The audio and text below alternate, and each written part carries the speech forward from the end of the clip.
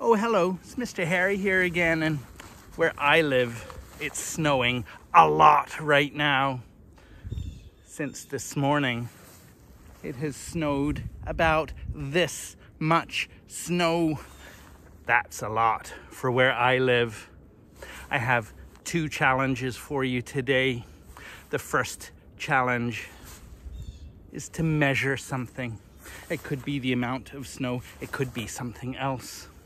And when you measure something, I want you to figure out what units you might measure with.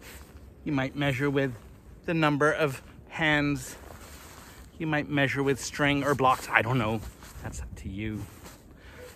Figure out how to measure something and record your answers on paper with a pencil.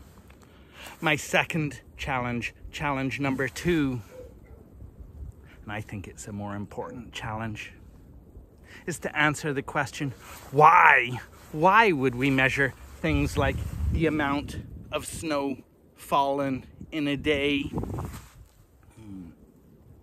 Here's a clue of why it might be important. You see, today where I live, it snowed a lot, and based on the amount of snow and the expected amount of snow to continue falling, my school board closed our school today, partly because of measuring and collecting information like measurement.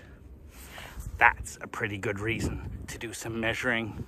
Now I want you, with your friends, family, teachers too, figure out other reasons you might want to measure something. That would be lovely. We'll see you soon.